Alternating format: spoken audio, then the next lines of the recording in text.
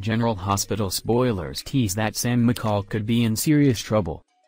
GH fans know Jason Morgan's concerned and frustrated right now. He feels to blame for Sam's prison predicament. But Diane Miller promised she'd work her magic. Unfortunately, that'll take some time. Which means Sam has to stay at Pentonville until things are sorted out.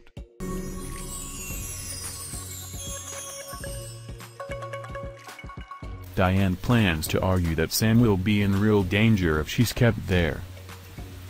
She hopes to get Sam transferred to county lockup instead. But will she do it before someone strikes? The fact that they're playing up this danger angle seems significant. That's especially true since Ryan Chamberlain happens to be behind the bars there.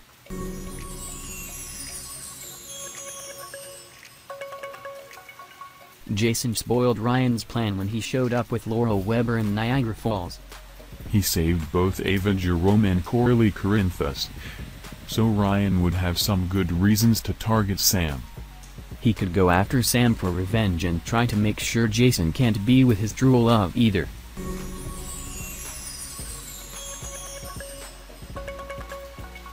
It's worth mentioning that Ryan will be riled up this week. General Hospital spoilers say Harrison Chase will investigate a violent incident.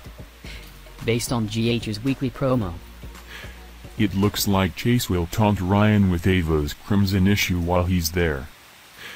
He'll be smug since Ryan will be chained up and unable to truly attack.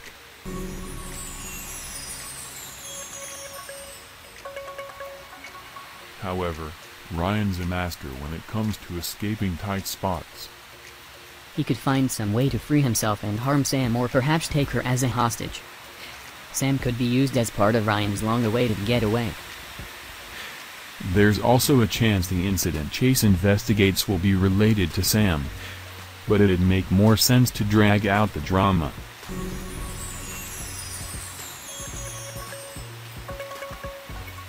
Whatever the case, they're sending Sam to Pentonville for a reason. It'd be pointless if nothing happened there. So Ryan could cause major issues. Sam finally eliminated Shiloh Archer's threat. But now it's time to rid General Hospital of a different villain.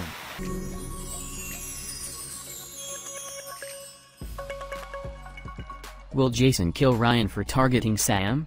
If Ryan indeed makes Sam his victim in any way, you can bet he'll face Jason's deadly wrath.